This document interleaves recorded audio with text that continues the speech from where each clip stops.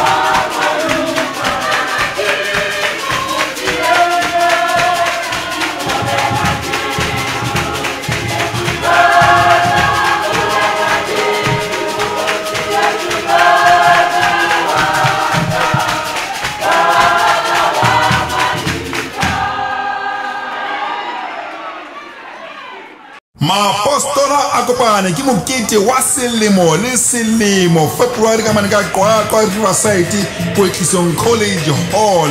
Mokete no tlisa ke setso sa maludi elenyona se sama re tsamaya ka ditlhopha tse kang bo Christ in Jerusalem Kopano ya Bastola Independent Church in Christ o tsaka manika Katlehong Gauteng.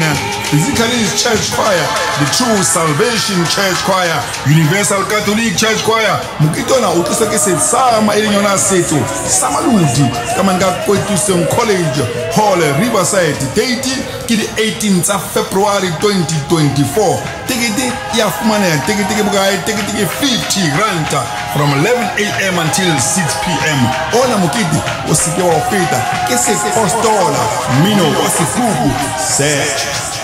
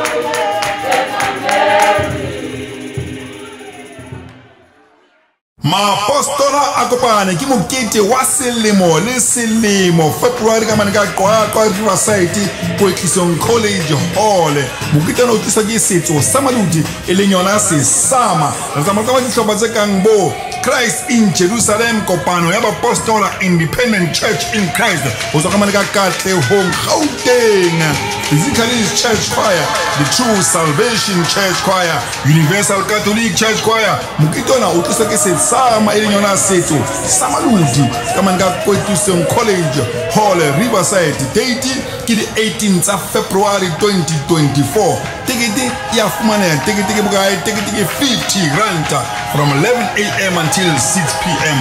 ona mokete o seke wa feta ke Sepostola mino wa sefuku search